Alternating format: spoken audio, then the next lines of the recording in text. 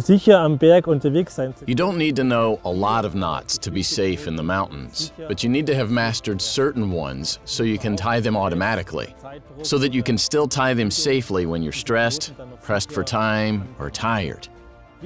The figure 8 loop, the clove hitch, the munter hitch, the overhand knot, the Prusik, and the girth hitch are important for mountain climbing. The Prusik knot is the friction hitch knot used in alpine climbing. We primarily use it for rescues, but also for rappelling.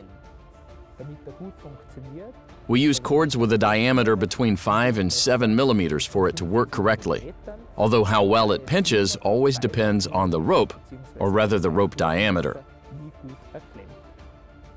So if I want to tie a Prusik, I take an approximately 50 centimeter long cord, tie it with an overhand knot to form a ring, and then wrap this Prusik around the rope, making several coils around the rope, and I repeatedly go through the other loop of the Prusik so that I can pull it tight at the end. If I pull it tight, or if the Prusik is subject to a load, it creates friction and pinches the rope. If it's pinched off and I want to release it, I simply press on the portion of the cord lying horizontally over the coil. I can then release it and push it along the rope. Because knots are very important for us, we need to practice them, and they need to be tied cleanly, meaning they mustn't be twisted.